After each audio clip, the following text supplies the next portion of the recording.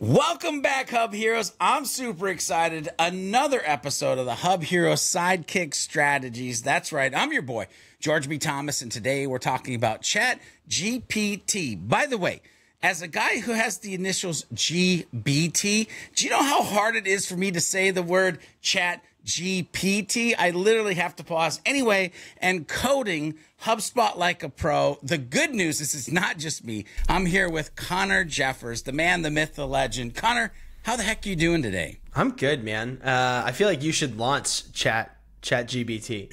It's a great one. You can bring all the personality. Yeah, I tried to get the domain, and I will not tell you how much they wanted to charge for that domain. I was quickly like, I was going to buy this for an easy, like, here's my socials, or here's how you can talk to me. I'm not going to spend $65,000 for people. It's actually less than I would have thought, to be honest with you. That's less than I would have thought. Yeah, it was it's less than what you thought, but it was a lot more than I thought, because I was looking for the $9.99 for the first month or so. But anyway, Connor Jeffers is founder and CEO of Aptitude 8, an elite tiered HubSpot technical consulting firm, and happily, my boy Max Cohen, I just got to throw that out there, and App Studio Building and DAX products on top of the HubSpot platform.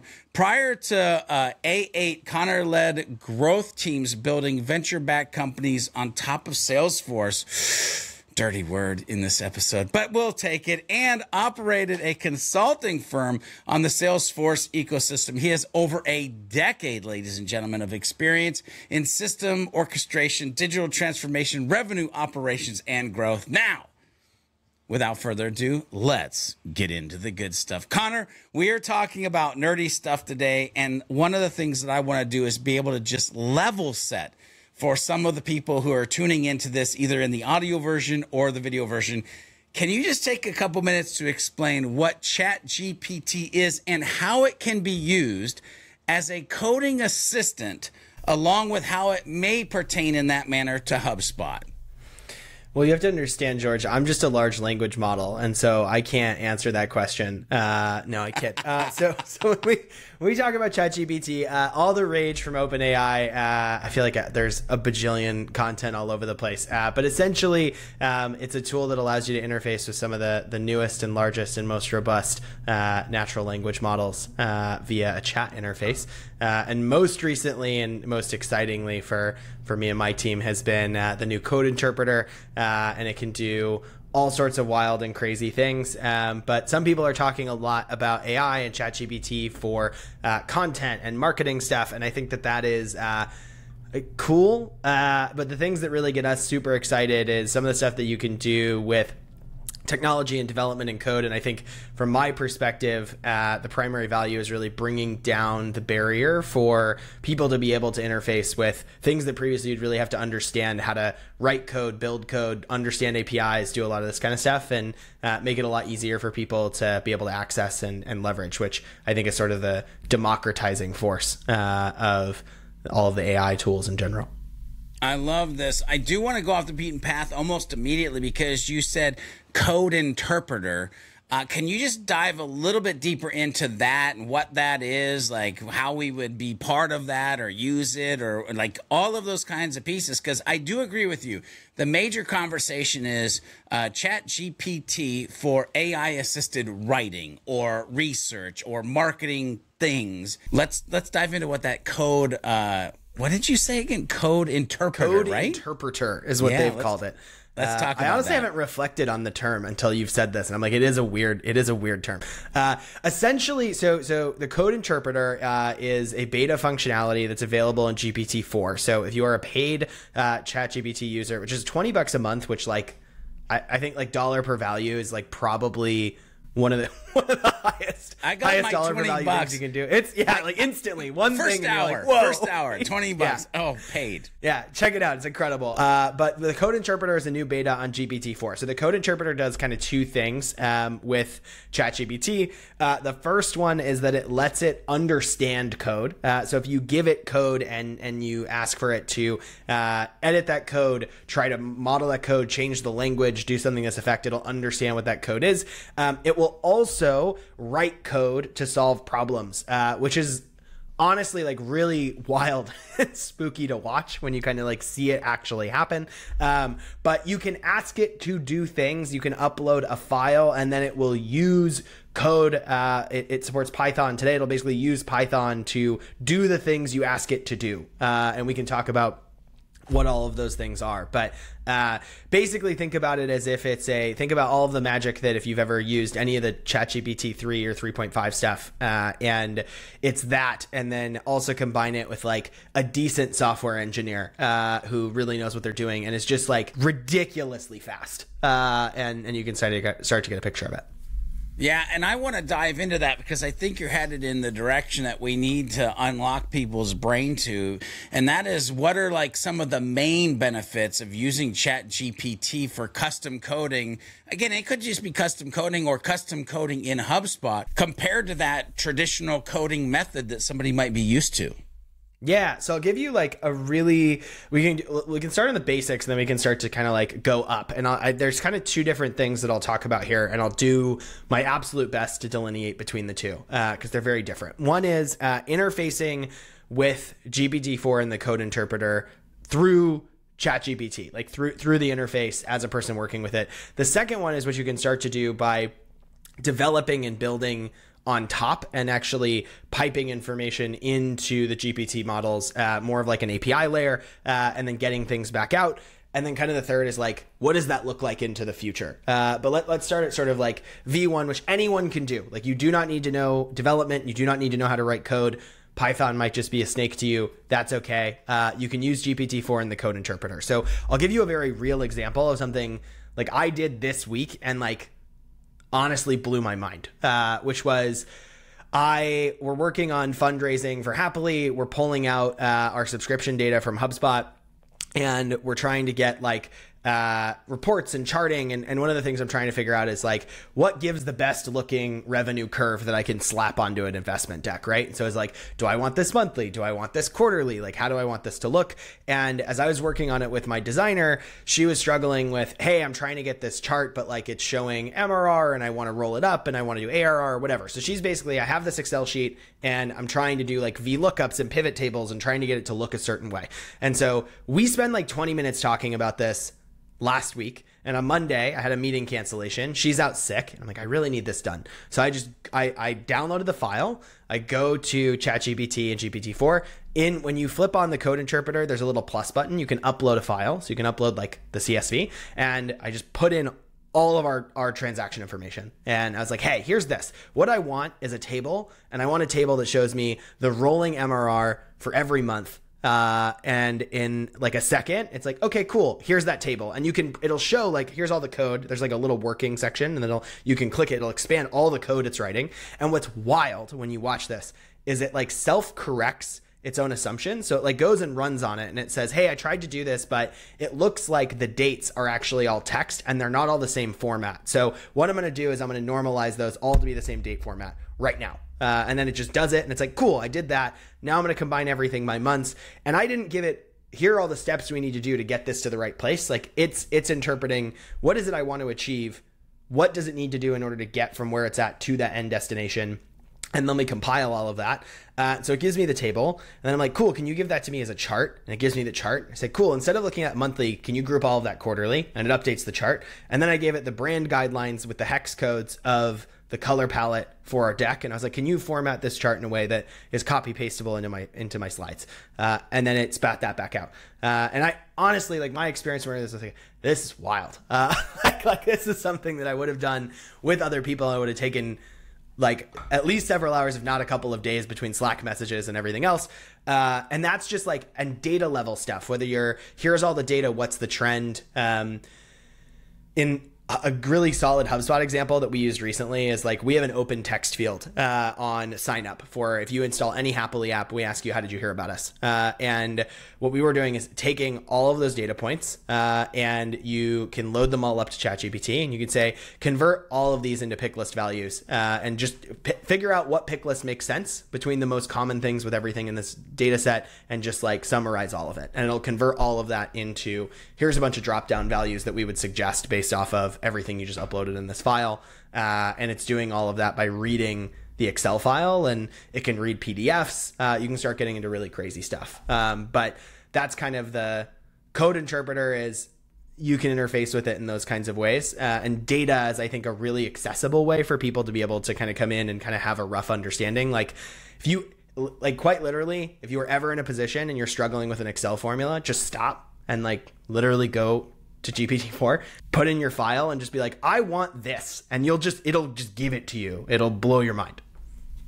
I mean, I'm sitting here listening to the great examples that you gave, and I'm like, oh my God, my mind is blown. And I'll be honest with you, and the people who are listening or watching this, I'm like, well, what does that mean if I wanted to like code a calculator? Or what does it mean if I wanted to create this widget? Or how could I do this, power my businesses in this other way in minutes or like seconds? And the thing that really blew my mind is I was like, wait, this thing is doing something that I couldn't do in high school. It's showing its work. Like, what is happening right now? And it's amazing to me. Now, here's the thing. And I don't know if I want to call this best practices yet, or if I just want to call it Connor's brain.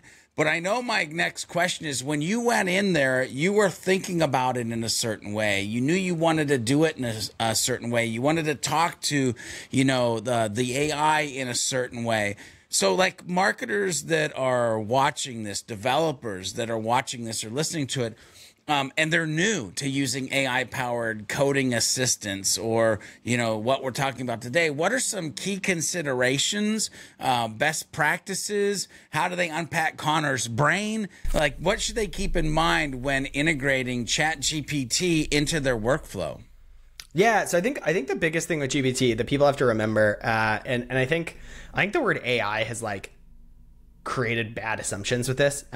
All ChatGPT really does is it's a guessing machine. That's all it does. It basically ingests all of the known information in the world, and you ask it a question. It reads your question, and then it guesses, like quite literally, character by character and word by word, like what would a good answer to this question be? And most of the time, that's like a pretty good answer. But some of the time, it's not. And some of the time, it's wildly wrong. And I think one of the things that people, when they try to dunk on GPT, is they're like, oh, well, I asked it this question, it gave me a wrong answer. And I'm like, it doesn't know anything. like it has no knowledge. Google is like, let me go and find all of the information and try to give you the most accurate one. ChatGPT just gives you the most likely one, which is why when there's like examples of people that come in and try to do it with like legal or medical, it'll just be like, oh, like these are legitimate sounding cases. Like this seems pretty likely. Here's some random case law I made up that like you should use, because it doesn't know what's right. And I think what's really, really interesting about development and code and some of the things there is it's really not as subject to that concern. And so you can start doing really wild things, especially like I would recommend enabling like the web browsing plugin. And some of the things that we've done is like going to you can go to API docs and you can paste in the URL of API docs and you can say, what I want is I want a piece of code that will create an order in NetSuite. And like, here's the link to the orders API for NetSuite. And what I want to do is I want to put in this company name field in HubSpot. And you can have multiple links. You'd be like, go read the HubSpot API docs, go read the NetSuite API docs. And what I want is something that will create an order in NetSuite, and it'll set the company name as the name of the company, but we'll look it up to make sure we aren't creating a duplicate. And like, here are all the things that I want. And in some cases, you might get something spat out that is like copy pastable into a coded action and works. And we've done that, like no editing, nothing, like it works. We've done it. But more than likely, you're going to get something that's like most of the way there. And it's going to be really useful. Another way that we've used it recently is our development teams. One of the hardest things about building stuff custom, especially when you're writing code, is so much of how code works is like in the eye of the person who built it. And maybe they left you really good comments, but like they probably didn't, especially if it's broken. And so it's really hard to be like, what does this thing do? And you can copy code. Like this is the thing where like stuff gets insane. You can do this with, you can do another example. If you have like a complex Excel sheet, like you can do this also. But if you take code, you drop it into GPT-4 and you're like, what does this do? It will tell you. It will be like, oh, this is a function, here's what it's designed for, it powers a web app, like here's probably how somebody interfaces with it, and it can understand what that code is. And you could even say, cool, can you edit that code? So like here's this code, here's what it does, and what I want to do is, in addition to the function it already does, I also want it to create an order in NetSuite. Can you give me a version of this code that does that? And it can iterate that and kick it back out. And that type of workflow is already being integrated into VS Code, which is a popular compiler. And that's actually just like, if you have developers, like go have them use VS Code and have the Copilot on it. And it's that experience, but inside of where they actually write code. And it gives you insane superpowers. First of all, holy ish. I don't even know where to go. Like after that, like you had me at API documentation, because I can't tell you how many times I've gone to look at API docs, and as a somewhat front-facing HTML, CSS, a little jQuery, like development mind, I look at the API documents and I start freaking sweating. So like to be able to actually just, hey, here's a URL and do this. My mind was blown. Also, I too have met that developer that does not know how to leave comments on their freaking code. We see you. Stop it. You could ask it to comment the code. That's the other thing that's insane. Like, and it'll do it even now. Like you can do it in VS Code. Like it'll comment your code for you. Like just, hey, what does this do? Can you add comments to this? And like, you should check them, but anybody who's managed anything, right? Like revisions and edits and new cycles are way easier than V1. And I would I think GPT is amazing at both of those workflows today. I think that if you trust it to just do everything and give me something useful, you'll be constantly frustrated. But if you look at it as, and I think that people who are really effective at managing others, like just get insane superpowers, because you can be like, hey, what I want is something, here's kind of what it's like. Can you give me a version of that? And then you're like, ooh, this is good. Make these changes, do these things. Great. Now I'm going to take it out of here and I'm going to go work with it myself, and I'm going to build something that I'm looking for. This is so good. By the way, I also did think about probably 3 or 4 developers where I'm like, and I need to share this episode with these developers right now. Speaking of which, I want to talk about what we might call collaboration, or streamlining the processes of these businesses, agencies, people, developers, marketers. And so in your mind, how does ChatGPT enhance or streamline collaboration and communication between marketers and developers when working in custom coding projects, preferably with like their HubSpot and what they're trying to do or what they're trying to create as an organization? Yeah, I mean, I think what's really interesting is if you're not a very technical person, right? And I think that most people, like I think it's like the old product manager skill set is kind of like what everyone in tech skill set is at this point, which is like, I understand how you could build stuff, but I couldn't write the code for it. And then you have a lot of difficulty of like, how do you get like scoping? Like chat, it's amazing. Like you can come in and be like, okay, what we want to do is we have this project and we're going to create these things in this way, and we're going to do these things in that way, and we need to be able to parse this data and deduplicate it, and we want to put it over here. And you can give all of this information to GPT, like in Scratch Notes. Like go to a sales call, grab your sale, or like even better, take the transcription. Like, I'm not even joking. Like, go to GPT-4. Here's my whole transcription. Like, write a project brief that I could give to a developer that articulates like what we have to do here, and it'll just give you something that's like probably most of the way there every single time. And so we're using this a lot for scoping. We're using this a lot for project planning. Another amazing use case, if you do, we actually have a project we're working on right now to make this a little bit easier that I can talk about, but one is like example data. Like if you want tables and tables of sample data that you want to be able to just like upload to HubSpot, just tell it like, hey, I'm making a HubSpot instance. I'm demoing movie theaters, and I need like a bunch of theaters, and I need show times, and I need films, and like what should the data model be? It'll just tell you what the data model should be, and then like give me tables that are example data for all of that. So a project we're working on right now is a data model builder where you could tell it, what type of organization are you, and it'll suggest what objects you should use. But then you could also say, oh, I actually really need like a concessions object or whatever. It'll say, great, that sounds good. And then it'll say, are there any important fields on any of those objects that like you really want to make sure are included? You could maybe tell it what fields, and it'll just guess what fields you want. And then it'll just spin up a developer portal that has all of those objects, all of those fields, all of those properties, and then all of the sample data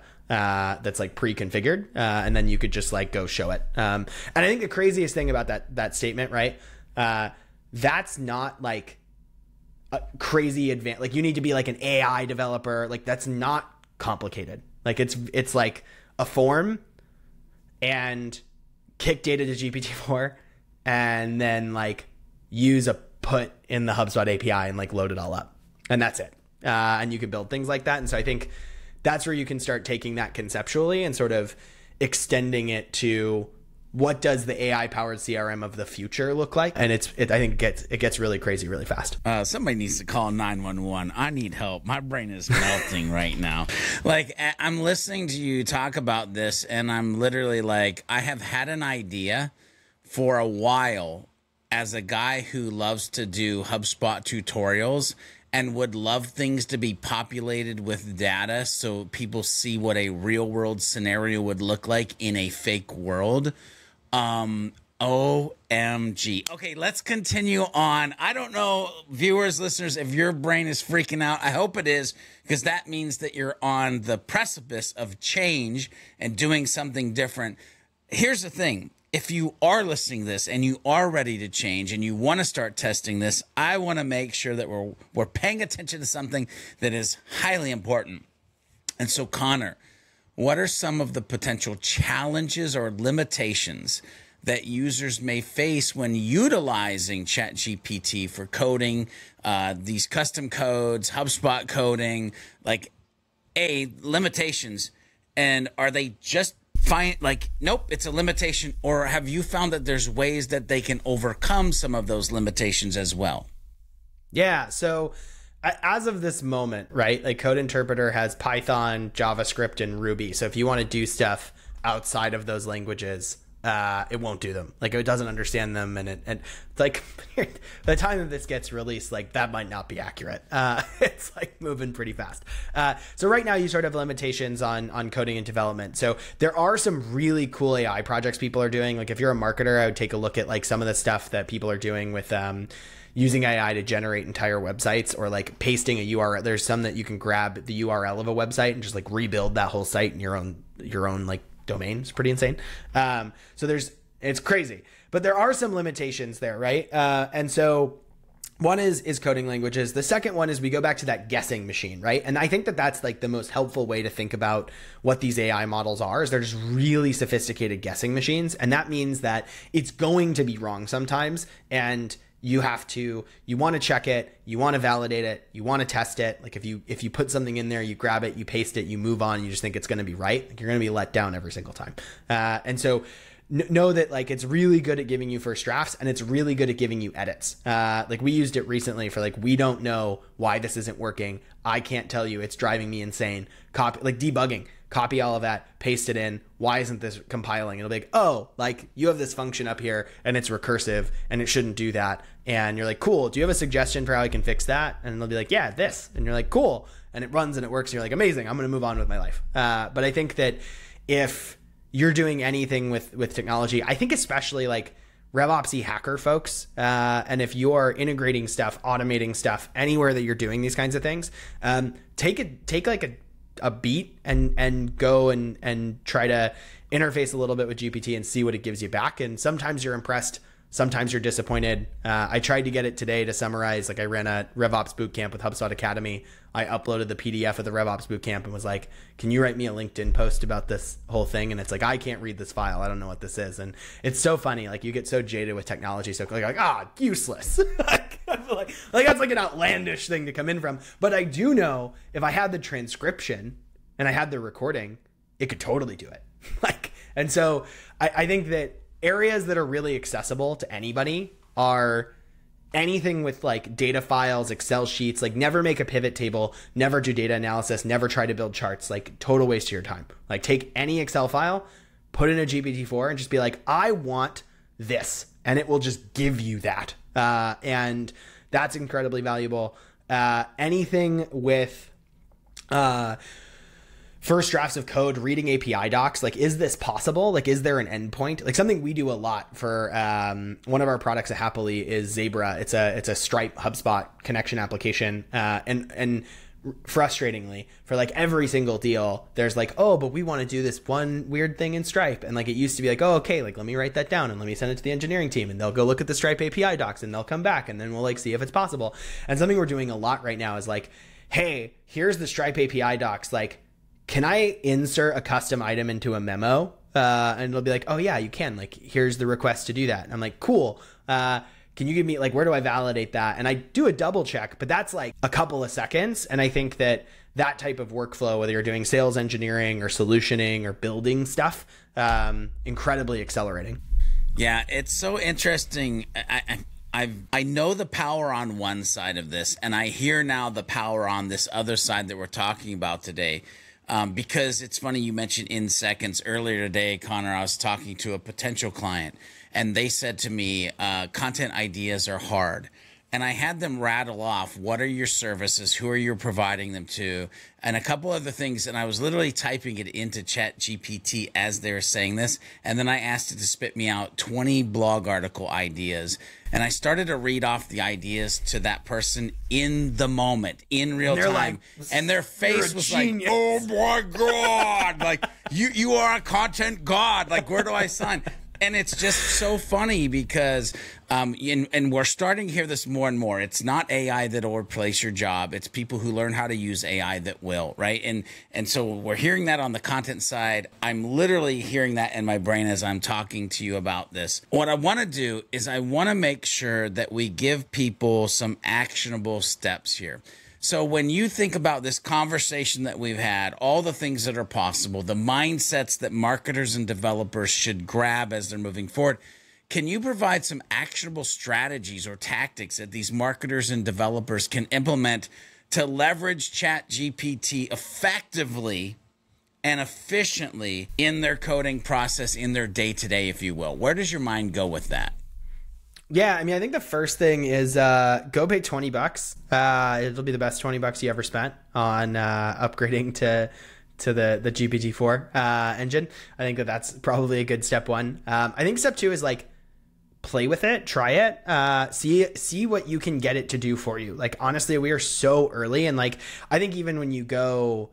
And what I did, like, right, I went to YouTube and I was like, what are some cool things that I can do with this right now? And like, all the videos I saw, I was like, these are not very interesting. And then I think just start to troubleshoot and experiment and see what you can kick in there and see what you can get back out. And I would suggest for most things you do, if any, I'm sure that there's probably like some great word in German for this that I just don't know. But like, whatever the moment is when you're trying to do a thing and you have like a very clear and articulate idea of what that thing is, but you don't know the steps in order to get to that next point. Stop what you're doing, go to GPT-4 and just be like, hey, here's what I'm trying to do, and here's the output I want. And if you are working with a coded file, give it the coded file. If you're working with a data table, give it the data table, and you will be amazed by what you get out the other side. And I think that the more you do that and the more exposure you get, the more you start to be like really like, oh, cool, I understand how I can do this. I understand how this can tie into my workflow and what I'm doing. And like crazy things that we've done. I mean, the talk I'm giving in Inbound this year, I didn't give the title of. I gave all of the content to GPT. I gave it information about who I am, and I asked it to fill out like 30 different submissions with all of the table information of the Inbound talk template, and it gave it back to me, and I was like, this looks great, give it to me in a table. And and I'm thinking about this right now. I haven't thought about this since I told this. Then I went and copied all of that and put it into an Excel sheet and like formatted it. And instead I could have just been like, hey, here's an Excel sheet. Like, can you fill that out for me and just give me the file? And now it could just give me the file. But I think anytime you have those moments where you're trying to figure out, oh, I'm stuck. Like, how can I do this? This is really frustrating. Or which items are in this sheet, but not this sheet or this table? Any of those things where you're like, how do I do this? Like, let me go Google it. Let me look up a VLOOKUP. Like, that's a very tangible example for a non-developer. Anybody who writes code whether it's for a living or like very much not for a living, you have that experience all the time, which is like, how can I get this thing to do the thing I want it to do? And if you can articulate what is the thing you want to do, what does the outcome look like, it can usually help you get there in really tangible ways. It's funny because when I hear you talk, Connor, I literally envision it's like your personal assistant. It's your little buddy on your shoulder that when you get stuck, you'll be like, hey, what should I do here? And then like just thinking of it that way and embracing it. And the other thing I heard in that section, by the way, it might be a rewind point of the interview, is taking time to educate yourself. That's a great step of like, go watch some YouTube videos, go find a course, go like look at what you, and then play around with what you learn inside of the thing. It's so good. Now, I'd be remiss if we did this interview and we didn't talk about the big boy and the big girl stuff, the real important things. And what I mean by that is, Connor, should people be aware of any privacy or security concerns that the user should be aware of when it comes to ChatGPT for custom coding and being a personal assistant? Like, talk us through your brain on privacy, security, the sometimes boring stuff but important stuff that we need to think about at our organizations. Yeah. So the first thing I'd say as an initial caveat is I would not describe myself as an expert or evangelist for either of those topics. What I will say is anything that you put into ChatGPT, it knows now. And it knows now everywhere for everybody. And that doesn't mean that, hey, I uploaded this file and it had emails in it, and now ChatGPT is just going to go and someone can say, hey, what emails do you have? And it'll give it to them. But like, they go into the repository that is the universe. And so if you have any level of data security that you're aware of, either for your own organization or inside of those rules, like, I would be hesitant around some of those. And I think that's the big sort of one of the big pushes with Jarmesh's ChatSpot project, right? It's like, how can we give that power, but we can isolate the data set to like, it's secure and stored only in HubSpot and some of those other pieces. Still early days on that front, but I think that there is so much that you can do. If you are working with sensitive data, probably don't upload it to ChatGPT. Is probably like a good idea.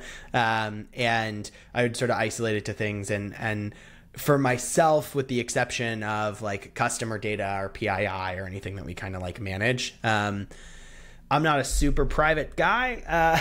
And so I like the robots knowing everything about me. I think it helps them serve me better.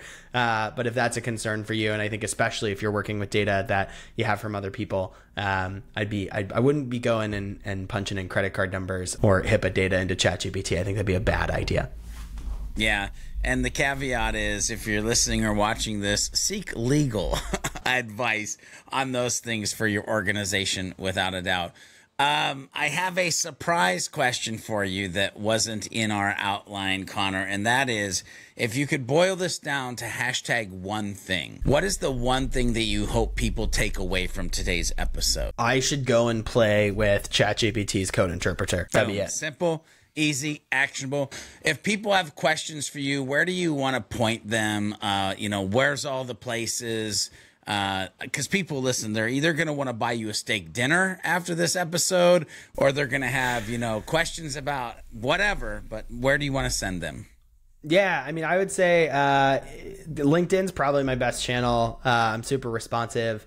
I post a lot of stuff. It's Connor Jeffers on LinkedIn, or you can take a look at Happily or something else. And we're around. We're happy to talk to you.